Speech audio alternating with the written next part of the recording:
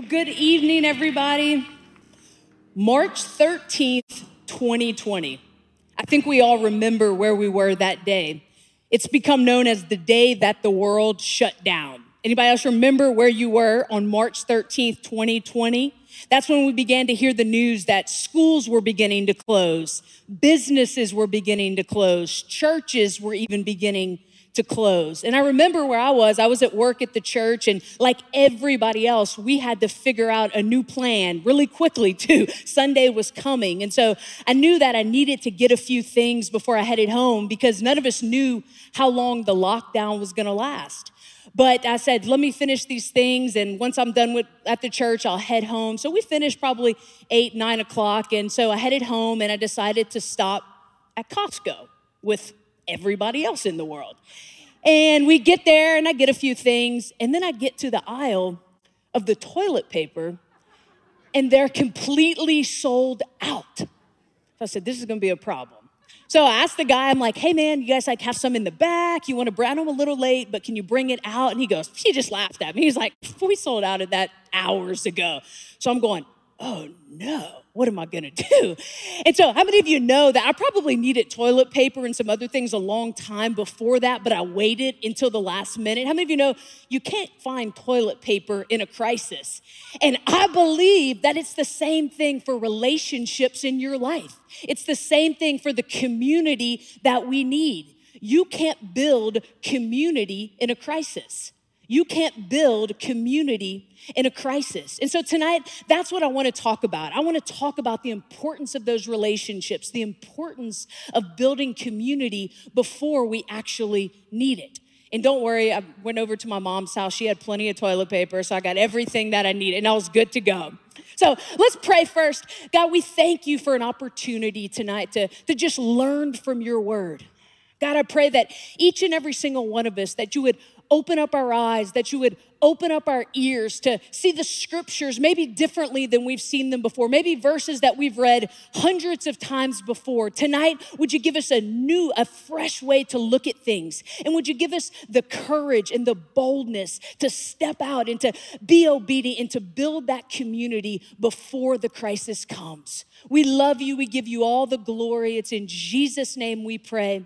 Amen and amen. Well, if you have a Bible, you can pull it out and you can turn to Acts chapter 2, or if you're watching this online and maybe you're driving, don't worry, we're gonna put everything on the screen for you. So we're gonna start in Acts chapter 2, verse 46. It says, every day they continued to meet together in the temple courts. They broke bread in their homes and ate together with glad and sincere hearts. And so you see, I think this verse, this is really the Acts chapter 2. If you remember, that's really the birth of the early church. That's the New Testament church. That's the day of Pentecost. That's when really the church began. You're sitting here, that was the first church. And so I think this Acts chapter 2, 46 verse gives us something very important. It talks about they were meeting in temple courts. So temple courts, that's a large gathering. Then it says that they broke bread in their homes. So the temple courts, that's the large gathering. That's what we do every Sunday, every Tuesday, right?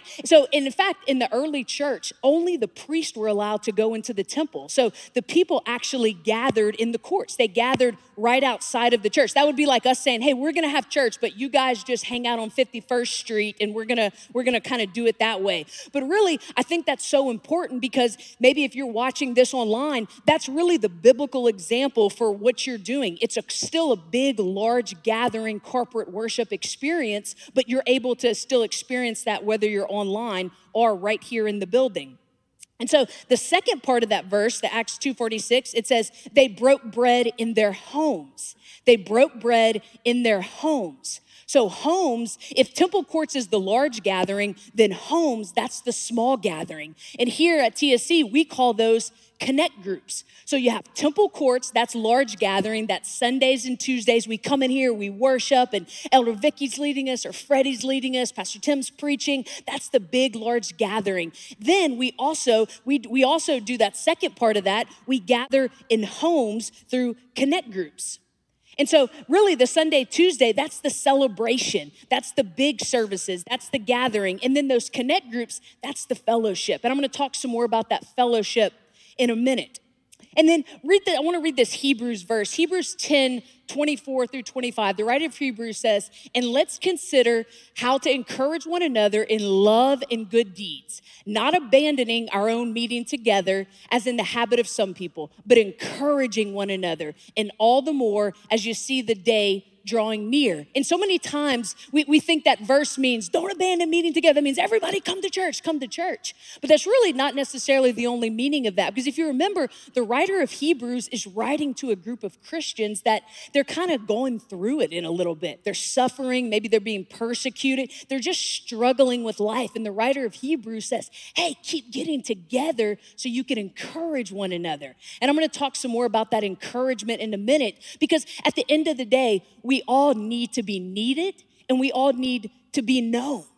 We need to be needed and we need to be known. The Apostle Paul tells us in Ephesians 2:19, you are members of God's very own family and you belong in God's household with every other Christian. Apostle Paul also tells us in Romans 12:5, so in Christ, we though many form one body and each member belongs to all the others. See, there's an important word in both of those verses. What is it? Belong. We all belong to each other. We belong to God, but we belong to each other. We can never experience Christ fully by ourselves. We need other people. We're all a part of that body of Christ, right? And so it's like your leg can't say to your arm, well, no, I don't belong to you. No, it's all part of one body. We're all part of one body of Christ, and we need each other. The great preacher Charles Spurgeon said it like this: some Christians try to go to heaven alone in solitude, but believers are not compared to bears or lions or other animals that wander alone, but those who belong to Christ are sheep in this respect, that they love to get together. Sheep go in flocks, and so do God's people. So do God's people, because God made us for relationships. God made us for relationships. And your closest relationships should be intentional, not accidental.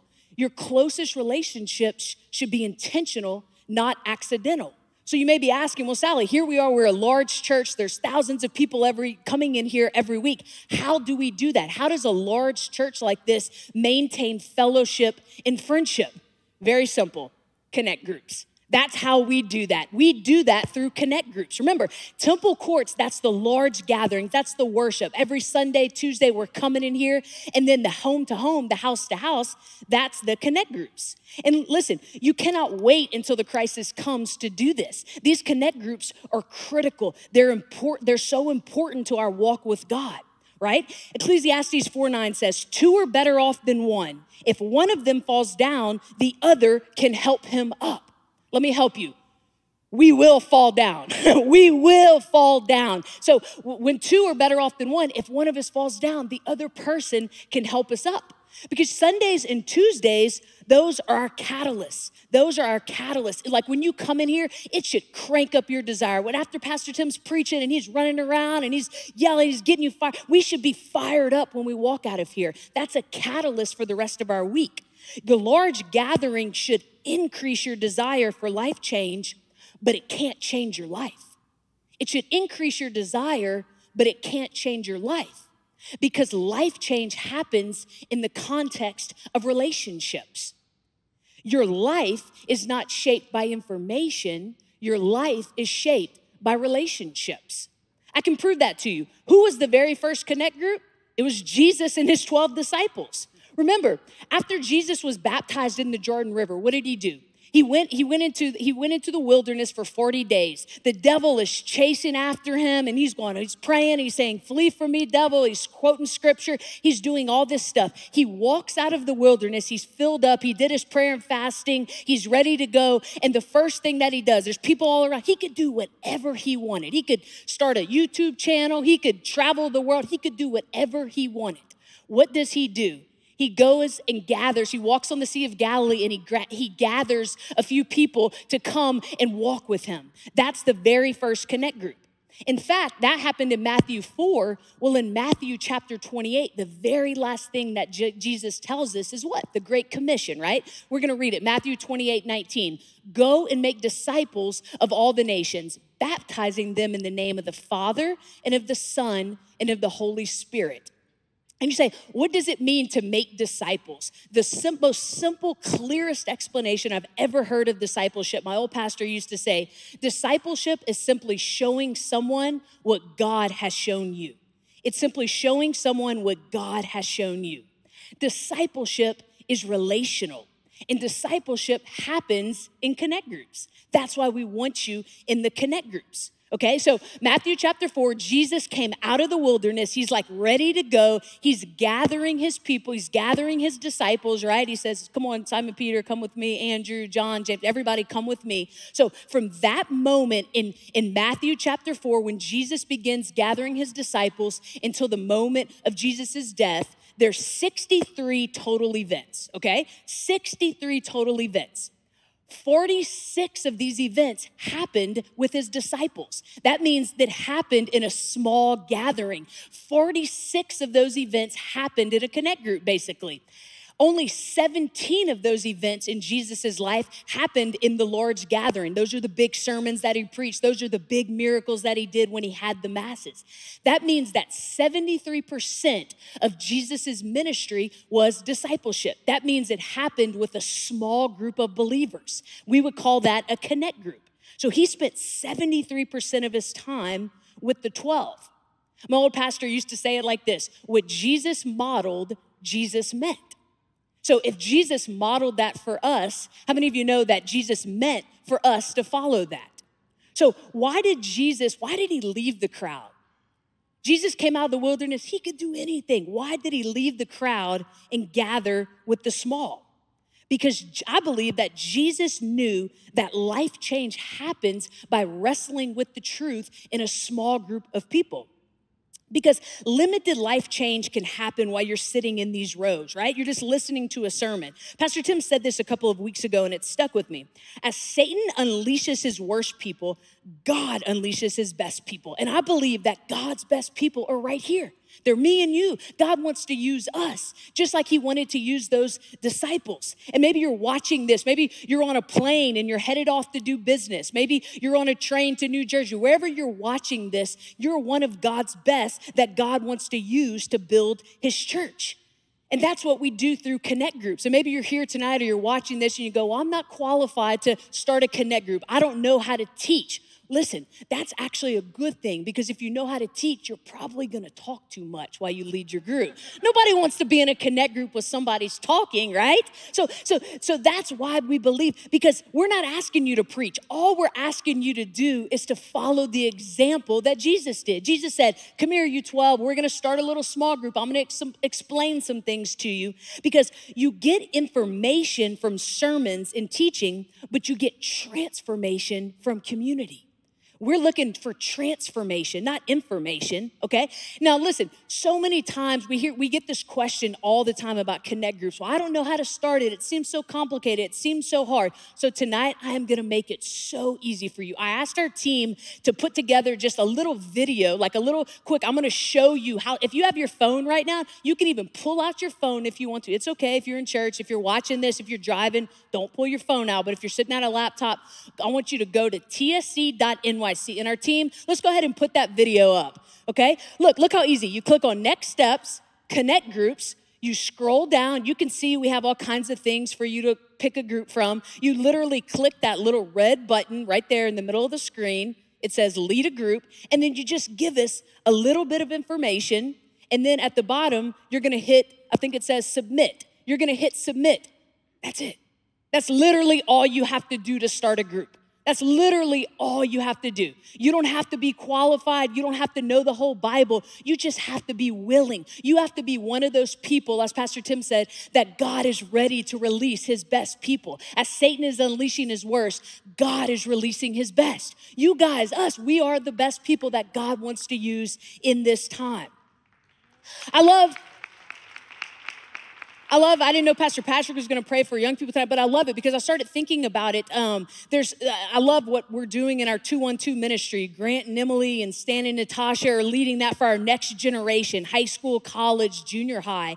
And Grant, you guys know Grant, he leads worship here. He's the tall guy, he normally stands over here. Grant for his Connect group, do you know what he does? He goes to one of the high schools and he just plays basketball with the high school boys, and then he invites them to come to their 212 services every Friday night. So what Grant is doing when he plays basketball, that's the house to house. That's the small gathering like Jesus did, right? And then Grant is saying, oh, also we have the large gathering on Friday nights. Come for 212. Maybe you want to start a group.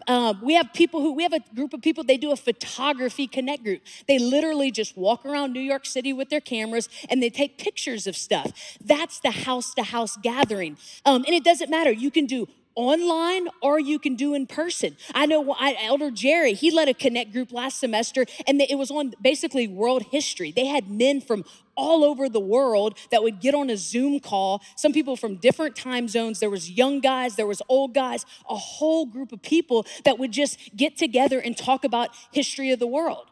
I had a group of people, we played tennis every Friday morning at Central Park. You can literally do a group on anything. There's a woman that I talked to a few weeks ago. She has a group of ladies and they gather on Zoom every Thursday morning at 6 a.m. You don't have to get in that early group, but that's what they do. And they read through the 260 journey together for 1 hour.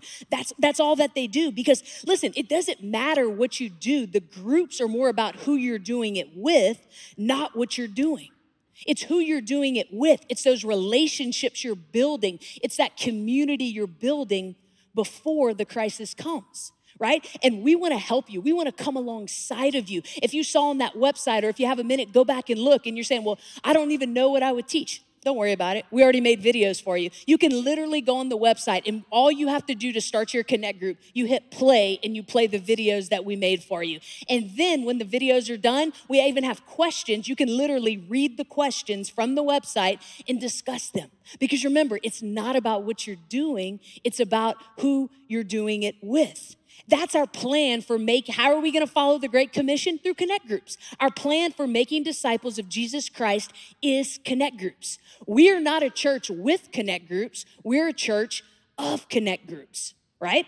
3 years before the greatest crisis in Jesus' life, and really the greatest crisis in the history of mankind, Jesus began calling his disciples and asking them to join his community.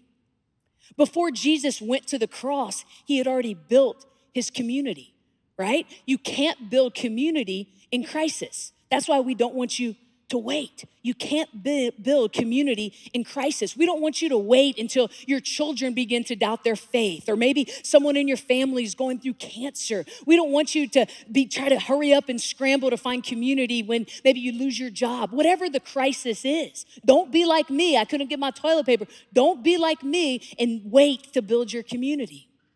A few years ago, I was in a Connect group with about 7 or 8 different women, and we would get together every Wednesday night, and our whole Connect group was based around dinner. Each one of us would take a turn cooking dinner, and then we would talk about life. We'd talk about what was going on in our work and our jobs, our families. And then one night, one of the women in our Connect group, her name was Ingrid, and she comes to the group, and she told us that she had just been diagnosed with cancer. And she was from another country. She didn't really speak English that well. She didn't understand how the chemo worked. She didn't understand what the doctors were saying. And in our Connect group, there was a woman who was also a hospice nurse. So she had been always working with these doctors. She'd been working with the hospital. So the woman in my Connect group, her name was Lacey, she was able to walk alongside Ingrid. She got to go to every doctor's appointment with her. She got to handle every insurance call with her. She got the deal just when the doctors would say things and Ingrid didn't, the language barrier, she didn't understand. Lacey was there to interpret her. Ingrid didn't wait until the crisis. Ingrid didn't wait until the crisis to build community. Because listen, Connect groups are not a ministry of the church. They're not a program of the church. They're not an outreach of the church. Connect groups are the church. The church is me and you. The church is made up of the people. Remember, we are the body of Christ. We belong to each other. We belong to each other.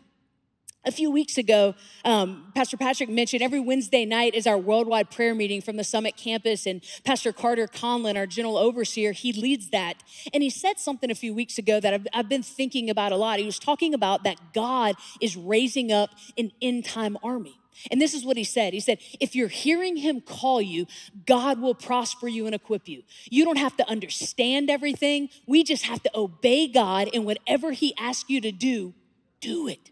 Whatever he asks you to do it. For some of you that are here tonight, God is asking you to start a connect group. He is asking you to build community before that crisis comes. He is asking you to follow the example of Jesus and begin to put people around you who can help walk with you in the toughest times, the toughest moments of your life. And Pastor Carter is exactly right.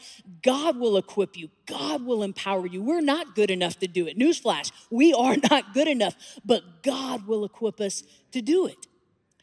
So Pastor Tim mentioned this on Sunday, but we've begun something called Next Steps, and it happens every Thursday night on the second floor, and we're just talking through just your next step in your walk with God. And it's been incredible to just meet so many of you and to hear some just incredible stories of what God is doing in your life, and even just what God is calling you to do right now in this season.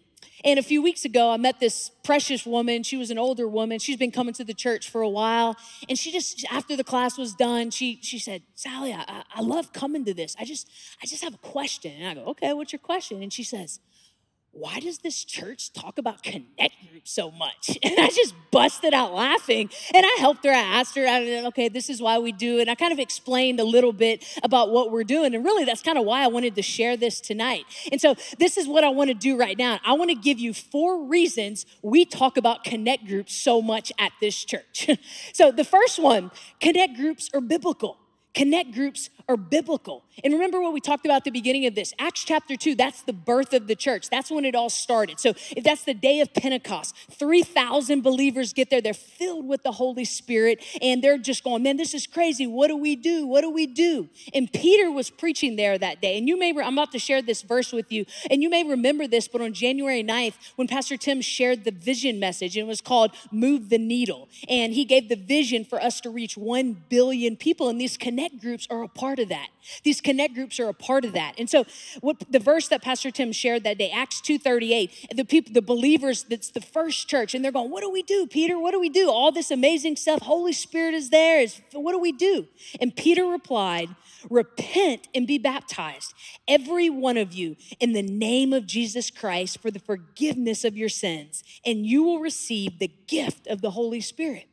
You will receive the gift of the Holy Spirit. And so right after that, that's the repent, that's the born again part. Pastor Tim talked about that. We do that every week. Repent, be baptized in water, filled with the Holy Spirit. Repent, baptized in water, filled with the Holy Spirit. Well, 4 verses after that, immediately after, okay, so we got born again, we did all that. So what do we do next? 4 verses after that, Acts chapter 2, verse 42, this is what it says. They devoted themselves to the apostles' teaching and to fellowship, to the breaking of bread and to prayer. That was a connect group. That's a connect group. As soon as they were born again, as soon as they repented, as soon as they were water baptized, filled with the Spirit, their next step immediately was to form around a community of believers. And there's so many things in there. We like to say there's 4 things we do in 242. So every connect group has 4 things. It has 4 things that we're doing. You can put that verse back up there. It says they devoted themselves to the apostles' teaching. That's whatever you do for your connect group. Maybe you want to do the Freedom Connect group. Maybe you want to do the 260 Journey Connect group. It doesn't matter. Whatever it is, that's what you're doing. And then the fellowship, that's the relationship part that we need. That's the transformation part where our lives can be changed. Then the breaking of the bread, that's the food part. You don't have to have food at your connect group, but I'm just telling you from experience, it's a whole lot better when you do. And maybe you're here on Zoom and you're going, well, we're not physically together. I've seen groups do this before where they just say, hey, everybody, when you log into your Zoom call, bring a snack, and we're just gonna eat a snack. What are you eating? No, I'm eating this. What are you eating? And then there's a little envy. Sometimes people are eating better food. You just work on that later. But that's really, that's all it is. And if you want to, you can, it doesn't matter. Maybe you're saying, I live in New York City, my apartment, if you're like me, your apartment's very small. I can't have a connect group group over at my apartment, but you can go to Starbucks. You can go meet in the park. Maybe you're watching this from France or from the UK. Wherever you live, you can gather with people in any location. It doesn't have to be home to home. It could be, I've seen groups meet right outside of Central Park. I've seen groups meet at the basketball court. I've seen groups meet at the tennis court, at the gym. I've seen groups meet. We have a group of parents who every Friday night, when they bring their kids, when they bring their high school students and their college, well, the parents don't bring the college students drive, but the parents who bring their high school students, they meet together and have a connect group and just pray while 2-on-2 is happening. And so you can do that wherever you are. And then to prayer, who doesn't want to be prayed for? Who doesn't need some more prayers in your life? A few years ago, a friend of mine and I, we led a connect group, and it was literally a brunch connect group. It was literally, we called it bacon and eggs. And I would just cook a bunch of food, and we just have people over at our house. We'd hang out. And then at the end of the group, we'd all just kind of sit together and we'd say, hey, is there anything that anybody needs prayer for? And then we would just pray for each other. That's all it takes. That's all it takes. That's really all that a connect group is. I love the way that Eugene Peterson, the writer of the Message version, this is what he says. They committed themselves to the teaching of the apostles, the life together, the common meal, and prayers. That's it. That's it. The life together. That's what we're doing. We want you to do life with other people. We want you to build your community before that crisis comes. We want you to be like Ingrid and put people in your life to help you. Maybe we prayed for the young people tonight. Maybe you're one of the people, your young person is struggling. Get around a group of community of believers that can not only pray for you, but maybe can help you. Maybe they have experience or they know something to help you with. And then the writer of Hebrews, I want to go back to that. The writer of Hebrews in 3:13 says this, but encourage one another daily. Encourage one another daily. That's what you can do in a group. We're not going to gather together every day on Sundays and Tuesdays, but if you're in a group of people, in a community of people, you can text each other. Hey, I'm praying for you. I know this was a rough week. I'm praying for you. I'm thinking of you. Hey, I know you have that big meeting at work today. I'm praying for you. Hey, you're doing an awesome job, Mom. You're doing an awesome job, Dad. We all need encouragement because we all need to be needed and we all need to be known. So the first reason why we do connect groups here is because they're biblical. Number two, the second reason, connect groups are a cure for loneliness. How many of you know that we have an epidemic of loneliness in our country? An epidemic of loneliness in our country. I read a CDC report the other day that said that loneliness is worse for your health and will cause you to die earlier than smoking 15 cigarettes a day or being obese. Another CDC report said that there are more depression and anxiety drugs being prescribed today than any other time in human history. What the world needs more than anything else in our society today is the antidote to loneliness. Where are they going to get that? The church. I can't think of a better place, the antidote to loneliness, the church. I read something the other day, the World Health Organization, WHO, which through the COVID-19 pandemic, we all kind of learned a lot from them. We were following them. We're following their recommendations. Well, the World Health Organization got together with a group of psychologists and sociologists, and they started something called social prescribing. Social prescribing, they decided, they said that this can help with your loneliness. They said it's better than meds. Do you know what it is? They prescribe people to just hang out with other people. And there's all these articles like they cracked the code, they figured it out. Wrong. God figured that out 3,000 years ago, right? In the garden, what happened? Genesis 2:18, it is not good for man to be alone. So many times we look at that just as a marriage verse, but really, that was God saying, you can't do this on your own, Adam. I'm gonna bring Eve. Then he slowly began to build a community of people because sin was not the first problem in the Bible. Sin came in Genesis 3. That was not the first problem. Isolation and loneliness was the first problem in Genesis 2. So Adam is in the garden, he is in paradise, and God said it is not good for you to be alone. I don't know about you, but sometimes when I look around, I don't think I'm in paradise. So if Adam was in paradise and he needed other people, don't you think that here we are in our world in 2022, we need other people, and we can't wait until the crisis comes. I love the way that Eugene Peterson says. He said, God never works with individuals in isolation, but always with people in community. always with people in community. That's why we want you in a group. That's why we want you to start a connect group. So why do we talk about connect groups so much at this church? Number one, it's biblical. Number two, it's a cure for loneliness. And number three, connect groups are multipliers. Connect groups are multipliers. A few weeks ago at our Next Steps class, this precious woman came up to me. Her name is Venus. And she said, Sallie, I want to tell you about my connect group. And I said, okay, cool. What are you guys doing? And she said, the name of my connect group is Together We Make a Difference. Together we make a difference. Tell me that's not a great name for a connect group, right? Together we make a difference. And she said every single Saturday they go out in the community to different areas and they set up a table, and she just has a few people with her and they just simply pray for people. Hey, can we pray for you? Hey, can we pray for you? And I said, wow, that's amazing. That's so cool. The next Sunday morning, that was Thursday night. Sunday morning, I'm getting ready for church and I got an email. And Venus sends me an email and to tell me about her connect group from the day before. And she said, Sallie, it was incredible.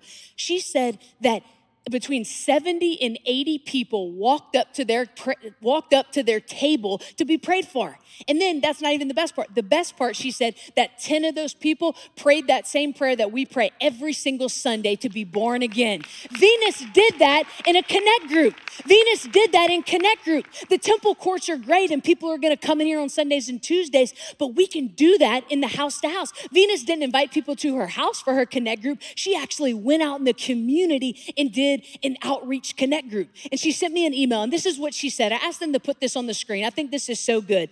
Venus said, I'm praying it would start something like a chain reaction among our congregation and people around the world. She said, we're not preachers, pastors, or elders. We're God's servants with a heart for people in challenged areas. Come on, how many of you know that's multiplication?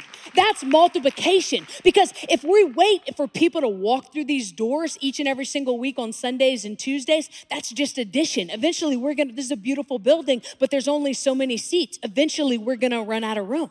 If there's 1,000 people maybe watching this, if every single person did like Jesus did, gather some people around you, if right now, if we're reaching 1,000 people, if everybody just invited 2 people, maybe it's from your job, maybe it's people in your apartment building, maybe it's your person who fixes your coffee each day at the coffee shop, whatever, pick 2 people and now we just reached 3,000. And then you can keep doing the math. I'm gonna let you do that on your own. I'm not gonna do it. But whether that's multiplication, we can keep reaching more and more people, because you guys, you don't have to wait for us to start the ministry. If you have a burden, maybe I talked to someone the other day, they said, Sallie, I have a burden for Venezuela.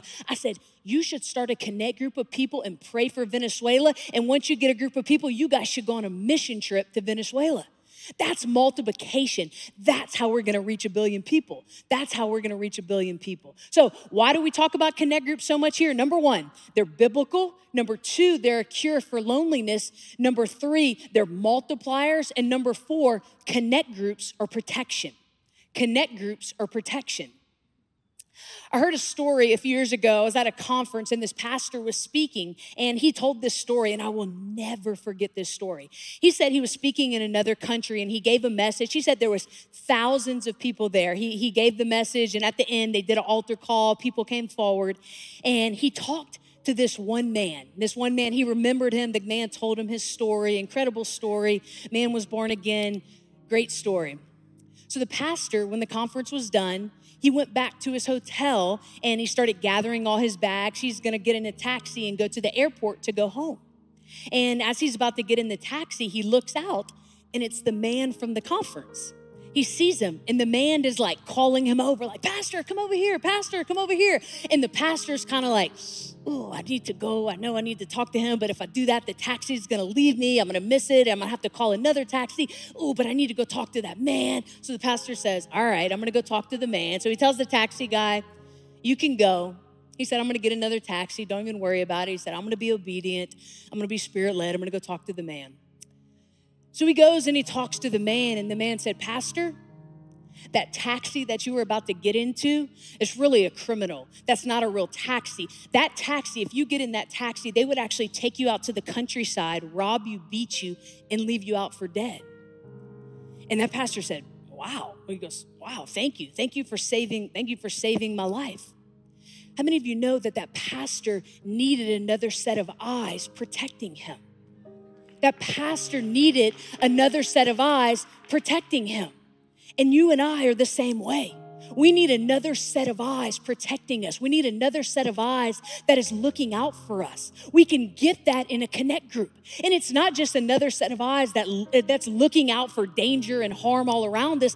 Pastor Tim reminded us on Sunday that the beast is always at the door.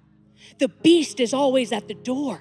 The enemy is always lurking. The enemy is always looking to get into your marriage. The enemy is always looking to get into your job, your relationship, your friendships.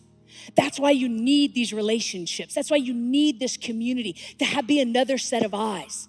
When maybe you're going off track, I am so thankful. I am so thankful for people in my life who can see past my blind spots. We all have blind spots. We all have blind spots, and we need people in our lives to see that and to protect us of that.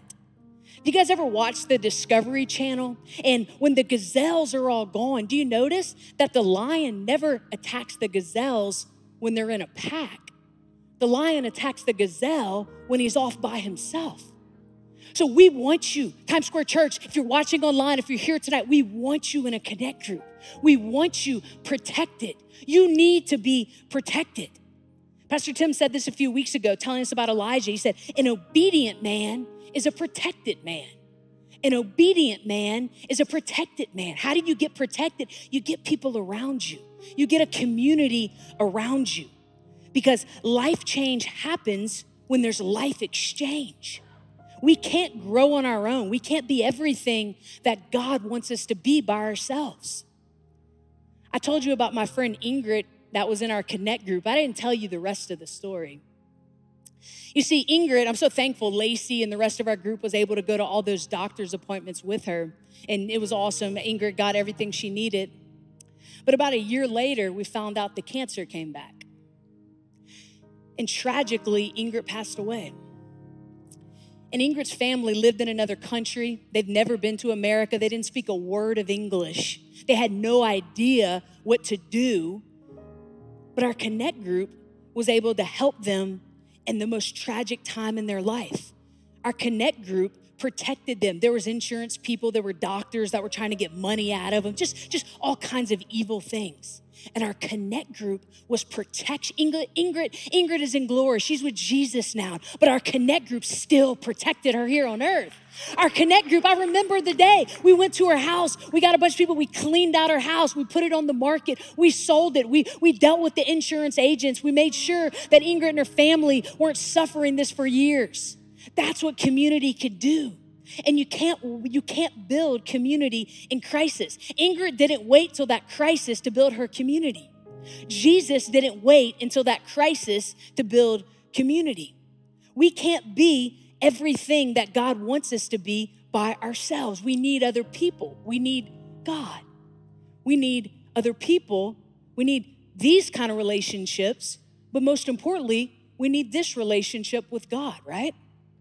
I read a story actually a few weeks ago, and it was about this hiker in Colorado, and she definitely needed a lot of help. She definitely needed some people around her. She should have built a community before that. And I've never been hiking in Colorado, but I have some friends who go there often, and I asked them, I said, what's it like? And they explained it, just the vastness of it, how big it is, and how it's so easy to get disoriented.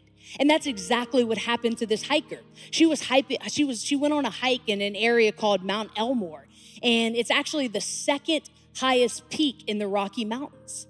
And she leaves for the hike in the morning, and it's over 14,000 feet. It's kind of a crazy hike. And this hiker said, she told her family, I'm gonna go out on a hike.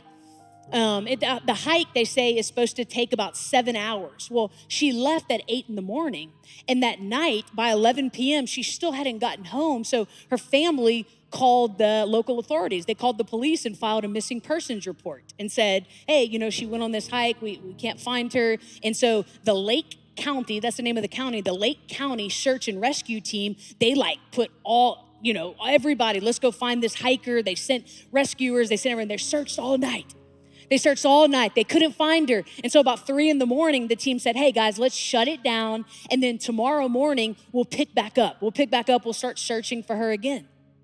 Well, the next morning they pick up and they get a call about 8 a.m. and they say, hey, we found her. They found her. She had found her way back to her car. And they asked her, like, what happened? And she said, I don't know. I just got disoriented, the altitude, whatever. I just got lost. And so she said, what I ended up doing, she goes, I just spent the night on the mountains by myself. I didn't know what to do. I had no idea where I was. It was dark. I couldn't find my way. I was lost. I didn't know what to do. And so the Lake County Search and Rescue team, they go, well, we're so thankful that you're okay. And they said, we have one question. They said, we kept calling you all night and you never answered your phone. They said, we texted you, we called you, you never answered. And the hiker responded, well, I didn't know the number, so I didn't answer the phone. How many of you know if you're lost in the Rocky Mountains and you get a phone call, you probably should answer that, right? And maybe you're here tonight, maybe you're watching online, and you're like that hiker, and you're lost. And maybe you feel like there's a separation, maybe between you and God. Maybe you feel like you can't have these relationships. You can't. If you don't have this relationship right with God, doesn't matter how many connect groups you start, doesn't matter how many connect groups you join, it will never be right because we are lost just like that hiker without God. And I'm here tonight to remind you and to tell you that God is calling your cell phone. Don't miss your opportunity to answer that call. Don't miss your opportunity to answer that call. Tonight, we didn't talk about sin. We didn't talk about all these, but some of you, you're still feeling something right now.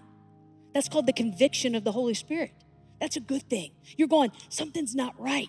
You're feeling lost like that hiker. Maybe a 7-hour trip like she did that ended up taking 24 hours. Maybe there's some things in your life that you feel like, man, I'm trying with my children. I'm trying with my marriage. I just can't get it right. I feel lost. I feel separated from God. I need help. You are lost. Without God, we can't do this. You are separated from God. That's called sin. God had to send his son Jesus to bring that relationship close together.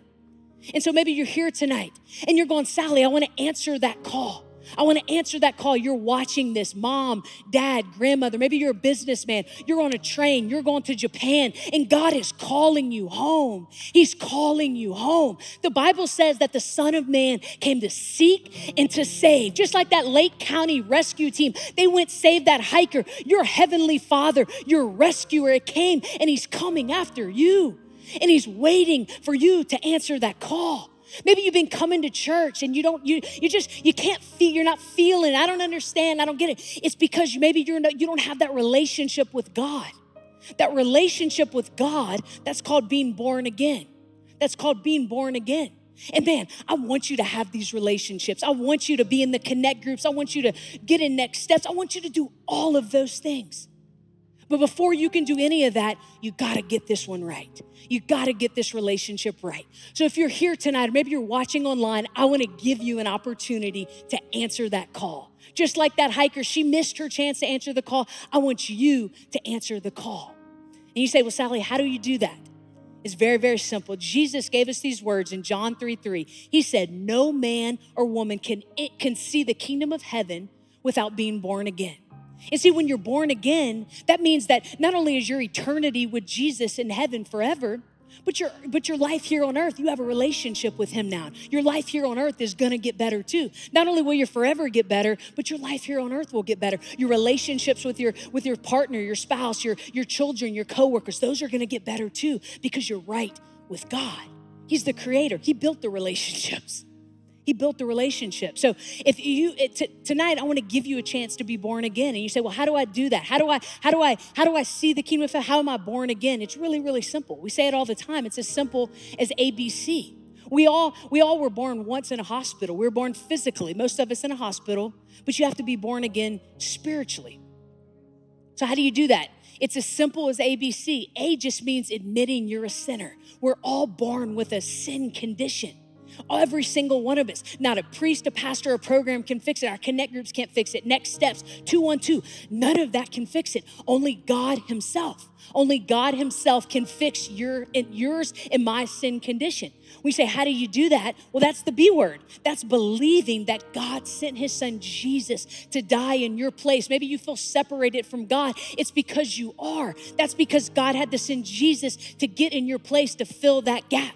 Doesn't matter how many connect groups you start. You cannot do that on your own. You have to believe that God sent his son Jesus to fix that sin condition himself.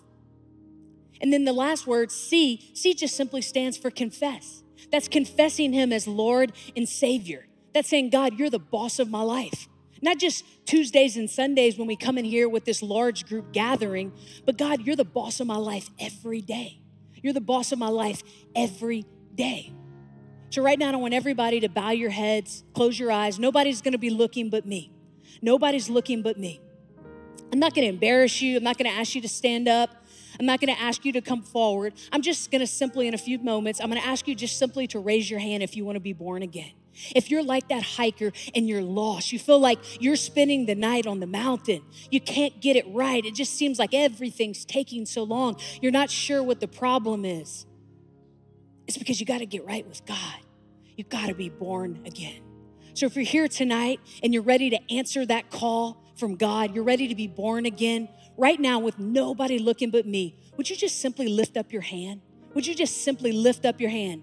Nobody's looking but me. Thank you. I see you. 1, 2, 3, 4. Thank you. 5. Thank you. Thank you. Thank you. 6. Thank you. 7, 8. Thank you. Anybody else? Anybody else? Thank you. You can put your hands down. You can put your hands down. Thank you, God, for those 8 people. Come on, can we pray this prayer together? Just repeat after me. Dear Lord Jesus, I believe that you are the Son of God. I believe that on the cross, you took my sin, my shame, and my guilt, and you died for it. You faced hell for me so I would not have to go. You rose from the dead to give me a place in heaven, a purpose on earth, and say this really loud, a relationship with your Father. Today, Lord Jesus, I turn from my sin to be born again. God is my Father. Jesus is my Savior. The Holy Spirit is my helper. And heaven is now my home.